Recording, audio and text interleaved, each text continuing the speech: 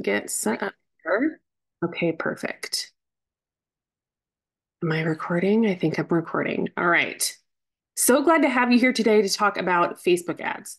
This is going to be a very beginning discussion. I am not a Facebook ad expert, but I do run them and I want to tell you a little bit about them. So if you've been considering it, you can get a little bit of background on it and maybe make, there's a couple choices you have. So I want you to be able to make a good choice when it comes to those ads.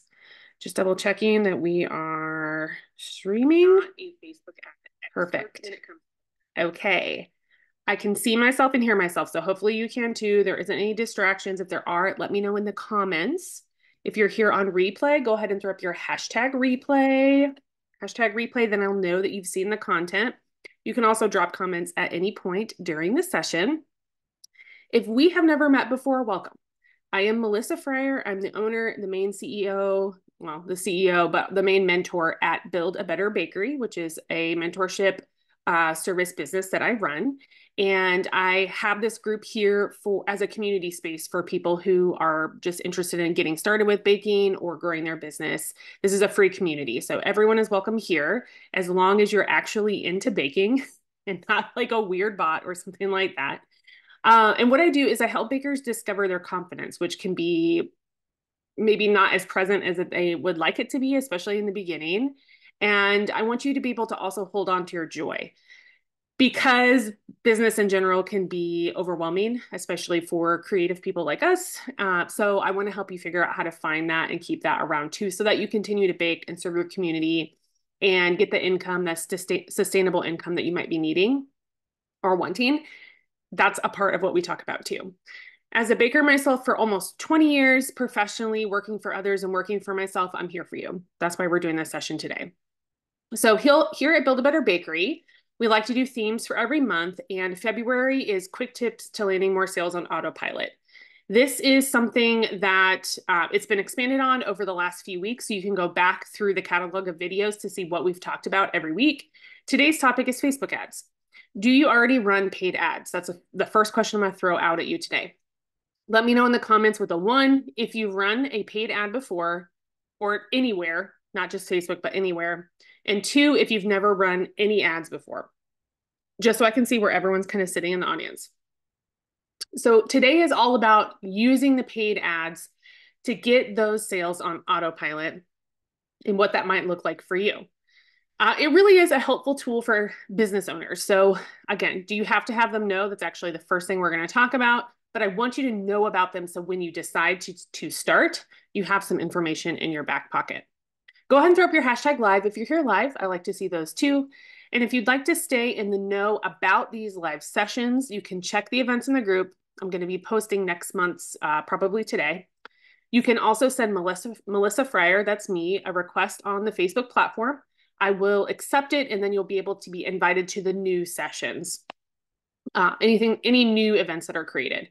You can hang out on the email list where I send out direct replay links and other useful resources and content. Or you can also subscribe to our YouTube channel, which is primarily just for these video pieces of content. It's kind of like a cool little library.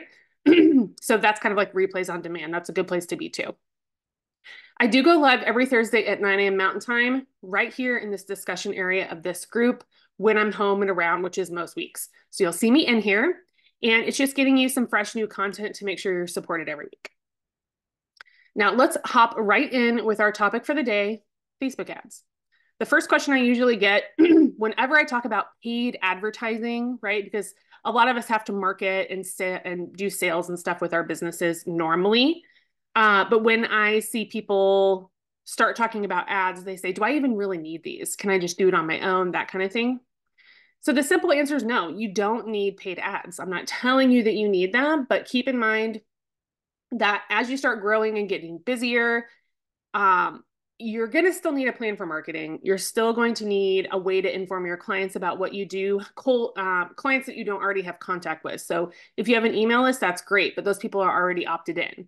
So how do we talk to the people who maybe don't know anything about us, have never seen our business before? You're still going to need to get the word out. There are lots of ways to do that, of course, but today we're specifically talking about ads. And that might look like spending a fair amount of time of your own time or paying someone to share on social media every day. which really isn't, it's useful, but it's, you are stuck in the algorithm. Things can happen with your posts, that kind of stuff. Or you're paying someone else to do it, like a VA, someone who is working on your behalf. And when you want to expand or reduce marketing labor, it might look like paying for an ad, right? So trading some time, some money for time that you're getting back. And this doesn't have to be on Facebook. So this can really be anywhere. We're using this platform today just because I've recently been in there and made an ad. So I'm using it as an example. I personally think of ads like a helpful hand. Yes, they do cost money, but it puts my information out consistently. It's going where I want it to go because I use ads that I can direct the targeting. And sometimes it's likely to places that I don't even have access to myself. So even if I was going to bootstrap it and do it myself, it's actually posting it in places that I wouldn't even know about. So that's a benefit. And then I also don't have to babysit it. I don't have to be there. I don't have to take time out of my day and from my family to do it. So sure, it costs money, but my sanity and my personal reach can only go so far, right? There's a limit to that part of marketing for me specifically. I'm assuming some of you are also kind of in the same boat there. Hey, Lori, how are you, girl? Haven't seen you in a while. Hope you're well. Hey, everyone else, let me know. Go ahead and do your hashtag live. Let me know. The question I asked was, do you run paid ads already? Put a 1. Or have you never run an ad before? Put a 2. Just put that in the comments so I know, or you can just type it out so I know where everyone's kind of sitting in the group. Okay, so the second question I get about ads is, but what about boosting a post instead? That's another popular, it's essentially still an ad on the Facebook platform. And because it comes at a cheaper rate. Sure. I mean, I believe that you can actually choose a similar rate in the regular Meta ads. And boosting is still considered advertising. So it's just a little bit different. And I think that if you're going to make the choice between the two, maybe look up a couple blogs kind of showing you the difference between the two. I'm pretty sure Facebook describes it, but they're also selling it to you. So maybe look at something that's more from an outside perspective, which I did do before, which I've done before, and I did right before this just to make sure I was clear on what's going on currently with boosting. It is a little different from what I can tell. And it seems to be like boosting is mostly where you showcase a post that you've already made. I don't believe you're really changing it much or doing a lot of targeting. It's kind of like the light version of ads is kind of what it seems like to me. So it's not a bad thing at all. I think boosting used to get less reach than it does now. So it used to get kind of a bad rap, but it looks like they've added some to it at least to help it be a little more useful for you. And usually you would boost a post that's already performing well. So you wouldn't boost a post that people don't like just because it has the information in it that you need. My understanding is you would boost one that is getting traction. So my understanding also is that it is a little limited in customization versus something like a meta ad. So it could be good for brand awareness where you're really just kind of trying to sit in front of people and wave and say hello, and maybe not as good as for something like conversions. If you're actually trying to make sales or get people to your site, that might not be as productive because of the lack of control with the boosting. I have read just from some experts that were writing some information about the difference that it could be easier for beginner to get into boosting just because there's less going on with it, but that also means it could be less effective. So again, if you're going to look into what Facebook has to offer or any platform you're looking at ads, look at the presets they have, look at the setup systems, how much are they helping you get to where you need to be to actually show the ads to the right people? And then look, compare and contrast each of them before you make your choice where you're going to spend your money. Okay, and yes, number 2. Okay. So you've never done it before. Is that what I said? Remember. 1, yeah. 1 is, come on, Melissa, use your eyeballs. 2, if you've never run an ad before. Yes. Okay. Run paid ads before, normally for a seasonal pre-sale. Okay, so Lori's doing it at very specific times. Hey, Melissa, how are you, girl? Have you ever run an ad before? That's what we're talking about today. Let me know.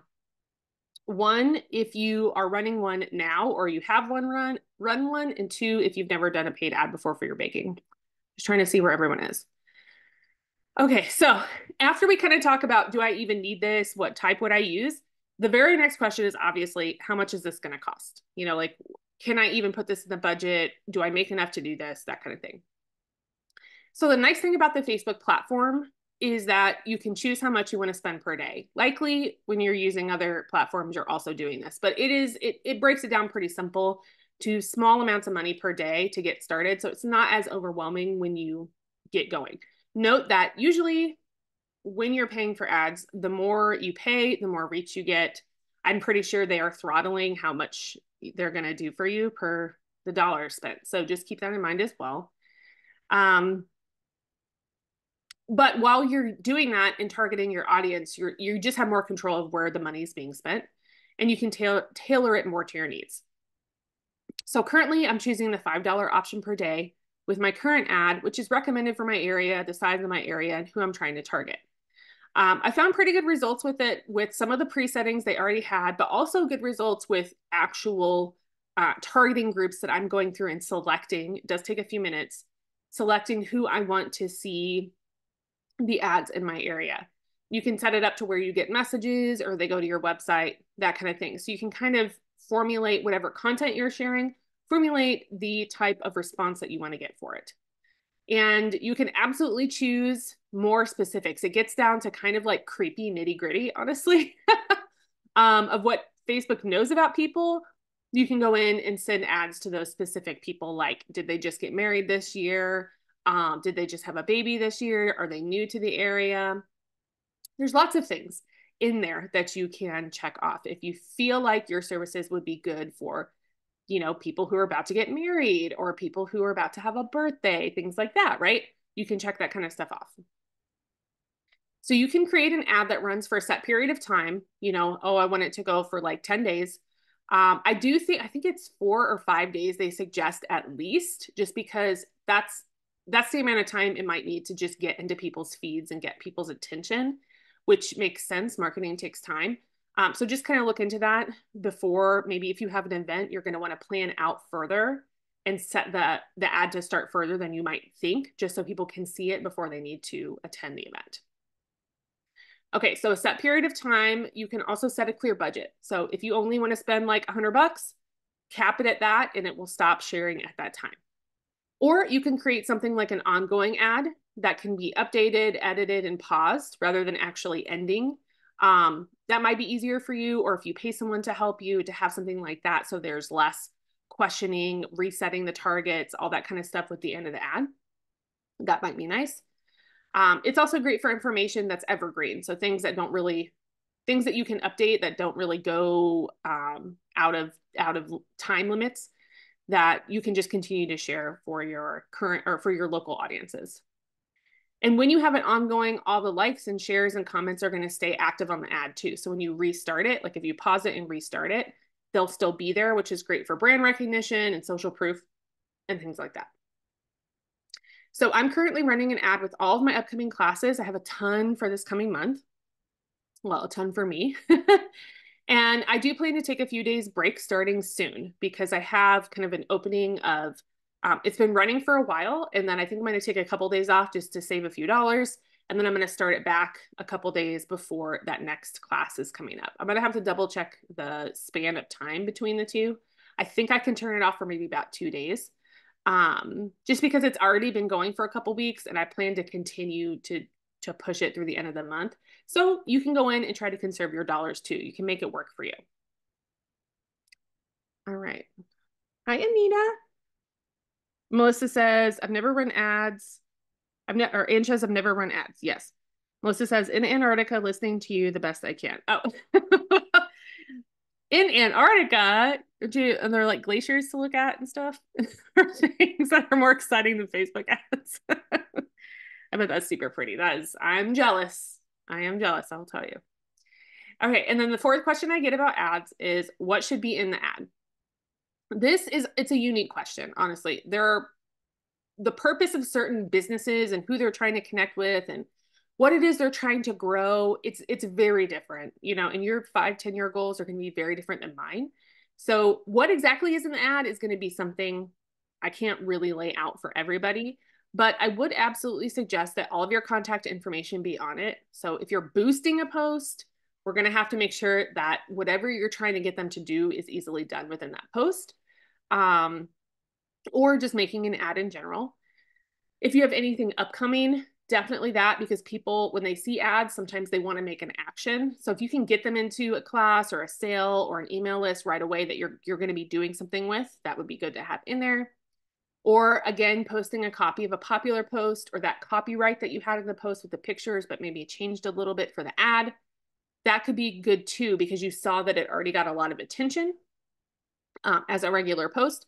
So reformulating it for an ad could be really good too. And then you can control the audience. So you can spread it out further than it originally got and see more efficiency than maybe just a boost. But we talked about checking out the differences between the two. If it's already set up, the boost might be good too. We'll see. The one that I currently have does contain, I make these little flyers for each class because I do different venues. So I have flyers for those people or those venues classes. And I have all of those up. It seems that I can only upload 5 images, which is not bad, but when you have a bunch of classes coming up, I prefer to do more than 5.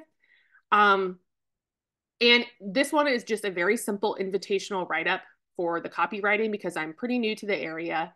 And I'm helping people figure out how to get tickets for classes. I'm helping people figure out how to join my VIP group, and I'm helping people figure out how to join my email list. So if I make sales, that's great, but really it is brand recognition at this point, and then also getting people into my communities so that I can continue to tell them what's going on without them having to be all over social media. That's my main goal. And because I'm new, really at this point, yes, I'd love to book students. And then, later maybe sell them sourdough or something similar to that. But really, I'm trying to get people to trust me in my services because I don't know, this current location is a lot different than any place I've ever lived before. And I'm not saying that it's a bad place to live, but for some reason, there seems to be a lot of scams. I don't know what the deal is with this, but there's a lot of scamming going on social media. And I can tell that, home businesses or cottage businesses or even small new businesses, it's hard for people to trust them because you don't know if it's a scam. So what I decided to do is, although I've not always used Facebook, paid ads in general, but Facebook ads, is I decided to start doing that here so that I can quickly gain brand recognition that people trust rather than continuing to spend my time posting in these kind of scammy areas for social reach. And then also coupled with partnering with venues, like I mentioned, to get people to trust me because they already trust that venue. I felt like it was really important, and I didn't know how to overcome the kind of the negative connotation of the social environment here, the social media environment. It's just really noisy and scammy. So I wanted to get out of that. Yes, that means paid ads. Yes, that means partnerships with venues, things like that. So that's how I'm combating it. And I don't know if that's similar for your environment or not. You can let me know. It is very new to me, so I'm figuring it out here. Melissa says, I'm not sure ads up here work well. Oh, I mean down here. Oh yeah, so that's the thing. Ads, who knows? Like when I lived at Fort Irwin, I didn't use ads because the place was so small. It didn't matter. Everyone knew everything. Like I didn't have to really do that. And the groups were not spammy. They weren't scammy, they weren't spammy. Pretty much most people were trusted. And the moment that they weren't, everyone knew about it. So it was completely different style than it is here. Okay, let's do a quick recap. If you have any questions about ads, please put them in there in the comments now so I can quickly answer them before I hop off here. So to recap, Facebook ads can be a great way to get yourself in front of new clients, like number one. This could be for your bakes, your classes, whatever you have going on. You'll want to decide if a boost or a full ad is right for you. They're similar. There are a few differences. You might need to look either at the Facebook platform descriptions of them or on a blog written by someone who does Facebook ads. So you can weigh which is best for you right now.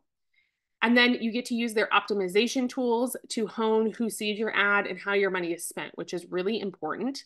And you might even hire someone who knows more about Facebook ads if that's something that, if you feel like you just don't want to learn the content or you don't even want to attempt it on your own, I get that. Maybe paying someone a little bit to get you going would be great.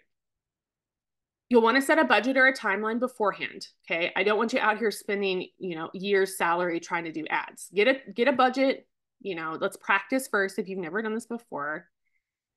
And you're going to have also a plan for the content. So don't just throw any old thing up. Have a plan for what's coming up for me. How do I want to serve my community? How do I want to connect with them? And then what's my budget and timeline to get that done? How can we try getting to those goals with this ad? You can look to see what kind of content you've shared in the past that has kind of a proven track record of getting responses or comments or anything like that. That could be a good place to start for what you want to put in your ad. And really just you want to begin creating that relationship with your brand with clients. So just something nice and inviting and maybe a little fun, maybe a little exciting. That's always good. So getting like a fun hook on there, a fun title, or maybe a fun picture just to stop the scroll would be a good way to get eyeballs on your content. So if you aren't feeling confident about putting an ad out or not sure what to say, you might benefit from our March bite-sized workshop, which used to be specifically about menus, but I want to expand this into sales. So it's going to be a sales mindset workshop, not just menus, which we will touch on, but we're going to talk about sales in general, where we're going to cover insights and mantras to help you feel more comfortable with the sales part of baking, which I know a lot of us did not get into this to be a salesperson. So that is a lot of times a skill that we need to learn or get more comfortable with. The bonuses included like the sweet buyer psychology cheat sheet, which I think you're going to love. You get a mentorship session with this. You get an inspirational big 5 list that we make together. And you will also get course discounts that get you even more mentorship and support when it comes to sales. And that's going to help you develop your sales strategies that make you feel great, right? That keep you smiling instead of dreading doing this. Because it can be fun. It doesn't have to be weird and salesy and gross. It can be fun when you get some information under your belt about what sales really are in general, and then how you can make it work for you so that it works with your time frame, your mindset, and then also for your community specifically. Okay, just one sec. Tiana says, getting out into the community doing vending is a great way to get brand recognition and earn trust. Maybe after doing that, the Facebook ads would work. Yeah, so getting out, obviously, absolutely agree with you. Getting out in person is great. I used to do a ton of vending. I love it. It's really fun to do, but it takes a ton of time and energy, sometimes a lot of money to get, some events are expensive to attend. And then if you have kids or things that are kind of where you can't leave home for a whole day, that kind of thing, sometimes that can stop people from going into doing the events. But I totally agree. It's actually, I think it could be, if you have a really like a local to you community that goes to those events and wants to support local services, it's actually, I think, really easy to connect with people in that way. Because a lot of times people just want to meet you. They want to see you in person. They want to grab something. They don't necessarily love the online connection. But yeah, I think Facebook ads, once you get some traction, of course, would work a little bit better. Brianna says, what is a ballpark cost of a Facebook ad and a post boost? Okay, so Brianna, right now, my understanding is, I think what I read in the article was boosting is a lower cost. I think someone said like $1 a day. I didn't go into boost a post, so I don't know for sure. But the ad that I'm running right now is set at $5 a day, but you can go up or down from there. So I think you can do $1 a day for a meta post, like an actual ad. But they suggested $5 a day based on the size of the area that I wanted to promote to. And I'm living in a area that's a lot bigger than where I was before. So I think maybe it's a little dependent on where you're at, how far you're trying, where you're trying to cover as far as getting the information out. And then of course, how long you want to go. So my understanding is you can do like a set budget, like I want to spend $100 with a meta ad, or you can do a per day thing and just let it go until you're done, however you want to set it up. So I think it's accessible, but it will compile over time. So don't have a great answer for you, but it sounds like either one is affordable. And I think the meta ad is probably going to be better overall. That's what the pros use. They don't use boosting. So that kind of tells me, at least as far as I can tell, that tells me that one's probably better. But they also have people who are inside who know more about setting up the ad itself. I will say that Facebook has presets in there that are like, reach your local audience, get people to your website. They'll set it up for you. So that could be a good way to start. That has like the full components of the ad program where you can look at all the insights, who's been clicking on your ads, the age demographic, where are they located, all of that really good information is inside of the meta ads specifically. And I think just a little bit is in the boosting section. So yeah, so I would start anything that feels comfortable to you just to get your toes in. Your first ad out the gate, I mean, just to be very honest, is probably not going to be the best ad in the world. When you're starting, it's never going to be like you're a professional ad designer because you're not. You're practicing. So I wouldn't go too crazy with the money at first just to give it a try, and then you might want to edit it or try something different or take a break or hire someone or like read a few blog posts, and just after you try it, you'll be able to better understand what they're talking about in the content. So that's what I would suggest. Yeah, absolutely. Hopefully it works for you when you give it a try, or at least it's interesting and you're learning, more about marketing. I think it's a good thing to practice. Okay, so if you are interested in the sales mindset workshop, you can head over to the website to grab a spot. It's in March and it's at the buildabetterbakerynow.com/workshops. That's where you will see everything. I put them up by the quarter, so you should see the next 3 posting for April, May, June. Probably in a week or 2, I'll put those up. And also, if you missed January and February workshops, you can also bundle those to get the March live and the 2 previous workshop replays for a discount. So you'll see everything in there when you go to that link. I guess I can put it up real quick. Okay, that's the link in case you want to go over there. Let me just I'm on the wrong page. Okay, so that's it for today's ads topics. Thanks for your questions. Let me know if you need anything else. Like I said, I'm not an ads expert, but I've been doing it, so I have a little bit of experience. And what I want for you is just to be able to get more eyeballs on your business in the background, get sales on autopilot. So if there's any other questions about ads to get that done, I can help you research it, or we can ask in the group and ask anyone else who has more experience with ads what they think about ads. I'll be in here every Thursday this month at 9 a.m. Mountain Time. Well, this will be the last for February. Today's leap day, so that's so weird, right? February 29th. I'm going to be putting up, we meet in the discussion area. So I make the events just so you get reminders, and then we meet in the discussion area so everyone can see it. And next month's topic is going to go up soon. I haven't completely nailed that down yet, so I hope to post them later today once I decide between 2 options that I'm thinking about. You can mark yourself as going on those events to get the auto Facebook reminder. They usually come, I think, about an hour before the event. So hopefully I'll see you around next month. Okay, I don't see any other questions, so I hope you all have the best day, and goodbye.